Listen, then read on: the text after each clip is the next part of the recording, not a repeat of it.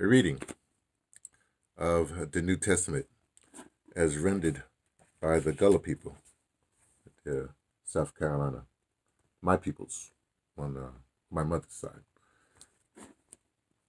And what we do is we just pick any place, slip it there. Luke, we like Luke. Well, I mean, I didn't know him personally, but you know, they said he was a doctor.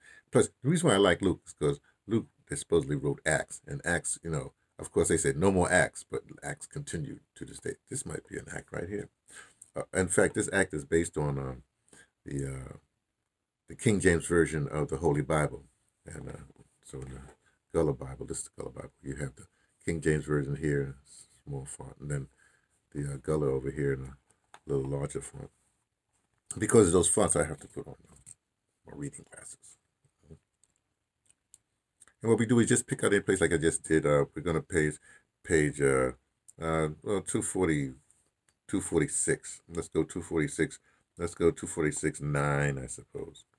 And we read.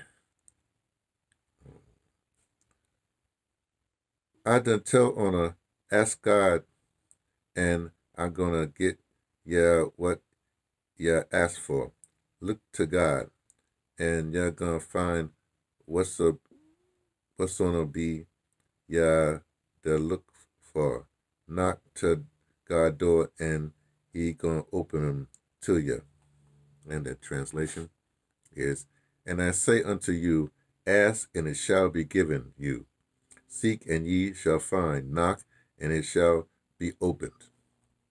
The reason why by the way, we read it twice. So the reason why we read it is because this is, like I said, it's the Gullah people, the newly freed people, and people newly freed during the, slavery time in the United States of North America. They quickly learned how to read and write. And the reason, I suppose, the reason was, I don't know what the reason was because the only book they had was the Holy Bible. And so I've been reading it just to feel how they felt. I'm trying to, I'm trying to get in touch with my roots, I suppose. So we read it twice. Here it is again. Luke 11:9. And until on say, ask God, and He gonna get you what you ask for. Look to God, and you're gonna find what's gonna be the look for. Knock to God door, and He gonna open to you. And the translation from the King James version, this is, in fact, the King James version is like the Christopher Marlowe Shakespeare language right there.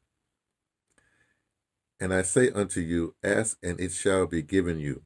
Seek, and ye shall find. Knock, and it shall be open to you.